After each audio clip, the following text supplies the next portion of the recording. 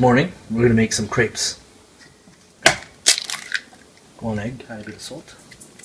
2 tablespoons of liquid sugar. A knob of melted butter. Vanilla extract. A cup of milk. Mix. A cup of all-purpose flour.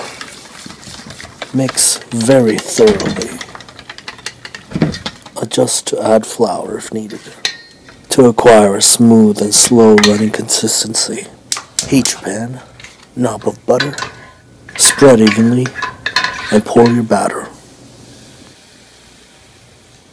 As soon as it bubbles up, you're ready to flip. Chop some cashews,